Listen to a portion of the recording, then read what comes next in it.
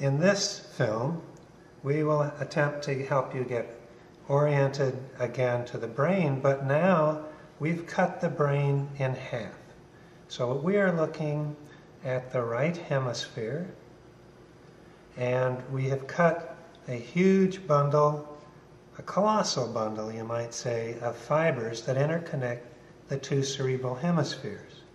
That, of course, is the corpus callosum. And so the corpus callosum ends back here in the splenium, or tail, whereas after the body, throughout much of the hemisphere, we come to a bend, which is the genu of the corpus callosum. And that is towards the front end of the brain. So here we have the frontal pole on this right hemisphere. Another structure that many students use to identify what's towards the front end of the brain is down here on the brainstem, where they look at the basilar pons, an enlarged part of the pons here, that also points towards the front end of the head. Now, we can see a number of gyri here, and the first I wish to point out is the Cingulate Gyrus that sweeps around the corpus callosum and back towards the splenium, where it will become continuous with the parahippocampal gyrus that we identify on the medial side of the temporal lobe. The colossal sulcus separates the Cingulate Gyrus from the corpus callosum, and a number of branches of the anterior cerebral artery were removed from the colossal sulcus.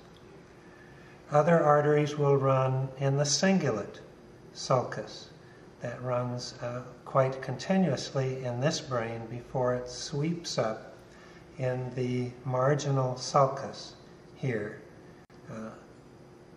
Now, the gyrus that is above the cingulate sulcus then is the superior frontal gyrus. So we had quite a bit of superior frontal gyrus on the lateral surface, and here as well on the medial surface. The cingulate sulcus, as it comes up in this marginal sulcus, comes up behind the central sulcus. So this is the central sulcus, which you can see on this specimen, and usually is the case, does not sweep over very substantially onto the medial edge. And that means that this is the continuation of the postcentral gyrus. This is the continuation of the precentral gyrus. That is, postcentral is somatosensory. And what part of the homunculus did we say was represented on the medial side of the hemisphere for the postcentral gyrus? Was the lower extremity. And it's the same for the precentral gyrus, the motor strip. It's the lower extremity that's represented on the medial side here. So sometimes we'll refer to this collection of the pre- and postcentral gyri on the medial surface as the paracentral lobule. So the paracentral lobule is defined posteriorly by the marginal branch of the cingulate sulcus. Now behind that, the central sulcus then would be the parietal lobe, and on this medial surface we have a very substantial fissure that's very deep that separates parietal lobe from the occipital lobe. So this area of the parietal lobe is called the precuneus. It's referring, in fact, to the cuneus, which is a triangular-shaped gyrus, cuneiform gyrus, on the occipital lobe. So the gyrus cuneus and the precuneus, which is parietal lobe.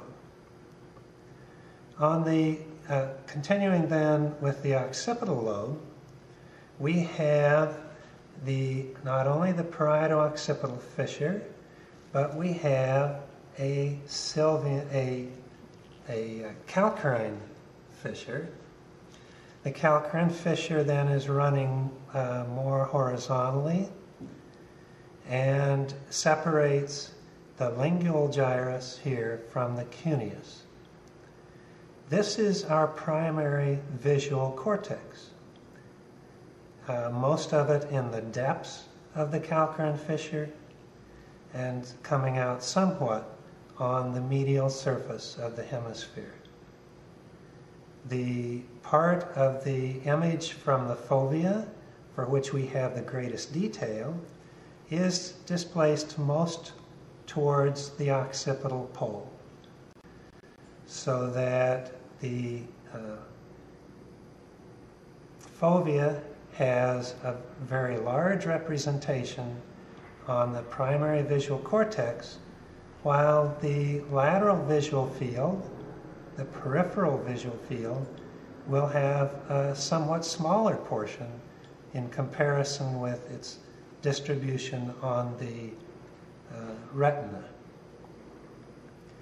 Now, those are the major things that we wish to identify on the hemisphere here on the medial surface, but there are a number of structures that we might pick up from that are down below the corpus callosum. So the first I would point out is a thin septum that's suspended from the corpus callosum, and that's the septum pellucidum.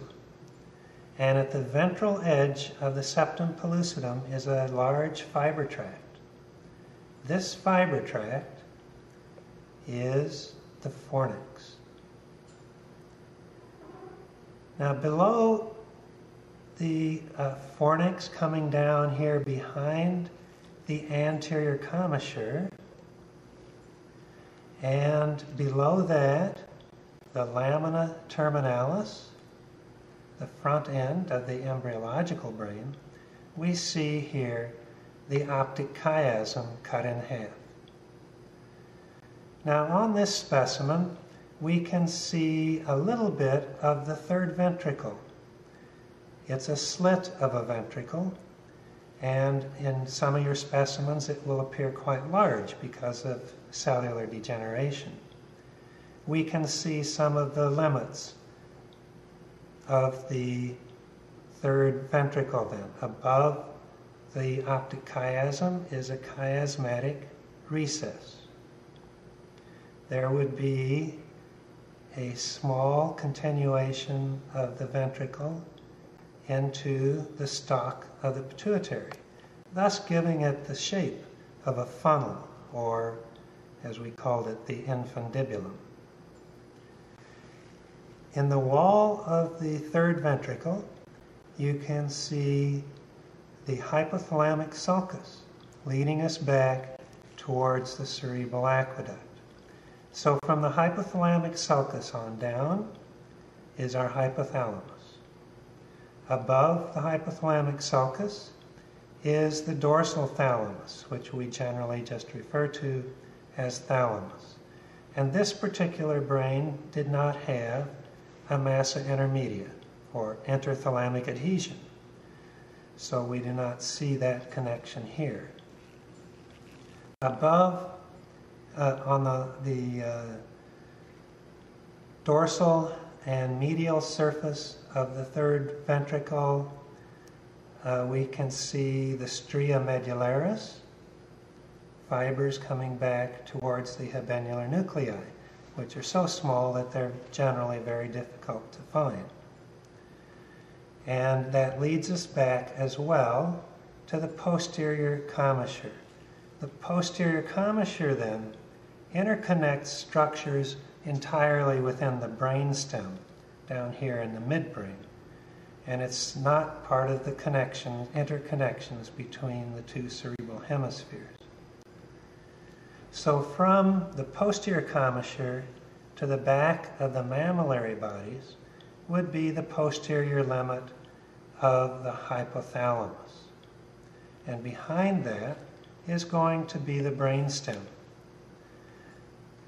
So first we can see the cerebral aqueduct very nicely as this was cut. And above that we'll find a superior colliculus, which will turn it just a little bit here, a superior colliculus, and an inferior colliculus.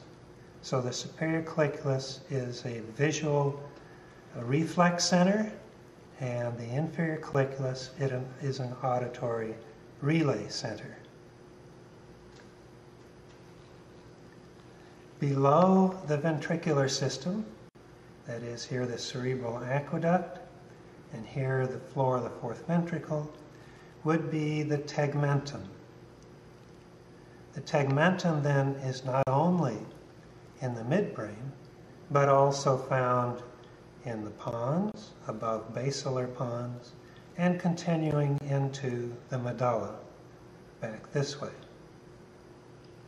We only find tectum in the midbrain, the superior and the inferior colliculi.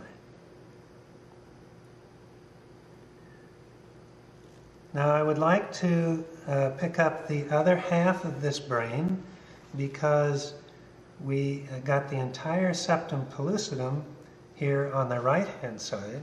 So as I bring in the other brain, it will not have the septum pellucidum blocking our view. Here's the left hemisphere. And in the left hemisphere now, this is frontal lobe. Remember, it's kind of a rounded ending versus the occipital pole, which is somewhat more pointed. Now we can see those similar structures that we identified on the other half of the brain, but we can also look into the lateral ventricle. And one of the things we see very prominently is the head of the caudate nucleus. Now, the head of the caudate nucleus is in front of the diencephalon. Here's thalamus, diencephalon.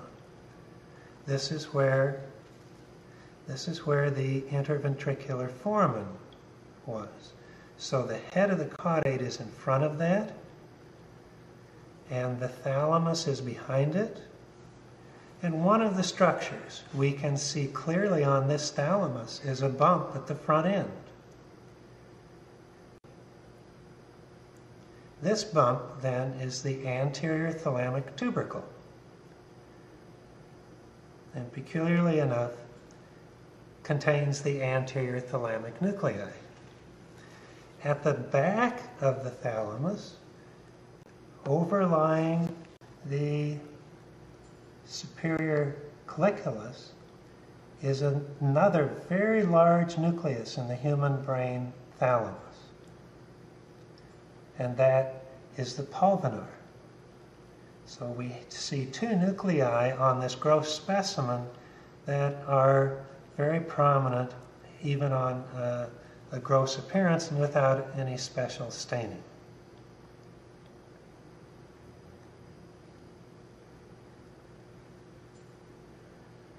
Good luck in your studies.